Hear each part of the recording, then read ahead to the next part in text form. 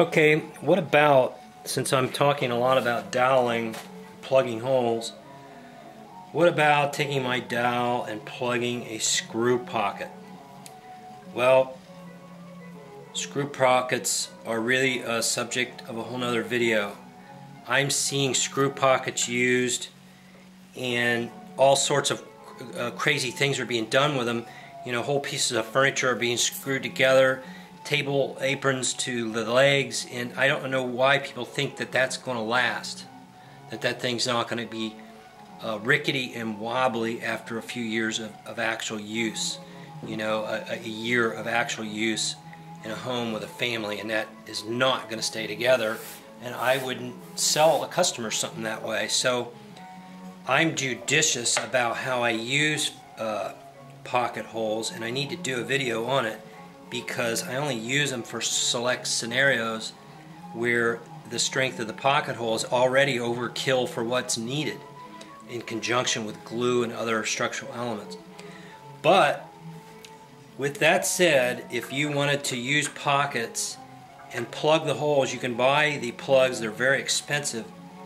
What if we took a dowel and let's put a little out here where you struggle to get glue out up in here, and then make sure that the dowel has got glue on it, and I don't want to see it starve for glue. I never plug my screw pockets, so this is a little bit new for me because I just wouldn't build and sell something made that way and the way that I use screw pockets. And I'm not against screw pockets for select cases, select scenarios, but what I'm saying is the way I use them, I would never need to plug them because they're not going to show in a piece. If I tap that in, okay, it's in, and see, the drill doesn't drill a perfectly consistent hole. Also, the steel burnishes against the side. It's the nature of the beast. It leaves steel residue there off the drill bit. You can see it. That probably interferes a little bit with glue surface. Nevertheless, with some of that glue off, we'll let this set up and dry a little bit, because you have to remember, in an assembly where this could show, chances are it's not a face frame where it's turned backwards. Chances are it's a shelf of some kind, and if it could possibly show, would be the only reason you'd plug it. And if you plug it, there's a piece here in the way, so planing goes out the window and a lot of things go out the window. But the idea would be, let this glue dry, come in with the saw using the rip teeth and cut this way into the piece. But I think we should let it dry a little bit. This is pressed into the hole good. You don't want to cut it off. That's another issue. If you do, cut it up in here so that when you go through, you're not damaging your piece and so forth. Then you'd have the use of that piece right now could go in this hole. So there's a lot of considerations. This is actually subject for another video. If you cut these off and try to use them, that angle is not going to work for the next one. But you know, if you have enough slack there left over, you could glue that in. I'll go ahead and glue this one in. This was a cut off from another test, and I will spread this glue on there. I may have to post this as a separate video because my doweling video is already getting so long. But I wanted to address this because I think it would come up with folks.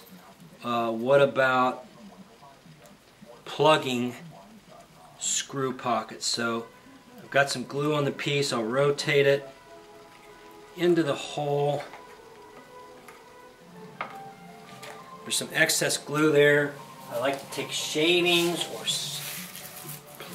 plain shavings actually is what I like. Get some of that off of there. And we'll let this dry and come back. It's dried. Let's cut these off. And again, I want to point out that these screw pockets, I don't know what kind of assembly you'd use them for where they show. So I don't know why you'd plug them. But the company makes plugs for them. So the only thing I can picture is some kind of assembly like this, where you have a intersecting piece, and these could possibly show. Therefore, you might want to plug those because they might possibly show. But if there was any chance of these showing, they're out. I'm not using them. That's not what I sell to my customers. But I'm not saying I don't use pocket joints. There is legitimate applications for a screw pocket, especially using the proper screws that I like the screws that Kreg sells.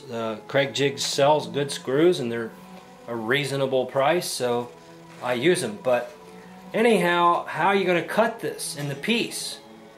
I'm guessing you'd cut it like this because you have a piece in the way, so I'll cut these two using the ripping teeth, because that's what kind of cut that is.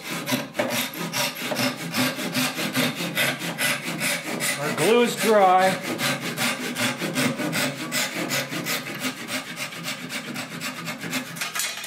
So there goes our dowels. That's a pretty good looking plug there. I'm assuming we can't plane because there's a piece in the way, so we can't plane this way, we can't plane that way. Generally, cross grain planing is a bad mistake, so that's not much of an option. You might clean that last little booger off of there, but basically that's not a good option. Could you pair with a chisel? Well, a little. This is all uncharted waters for me because I don't use screw pockets this way, and I certainly don't worry about them showing if I do. I just don't use them in that kind of application. That's pretty good looking, but they're rough. Maybe they could be scraped like that. Very much a possibility. Pulling backwards, I think, is a viable possibility. So I think you're going to boil down to just having to do some sanding. So we've kind of created a straw man here to see if we can beat him up, but I think it is working. Let me throw a little finish on that for you and see how that looks.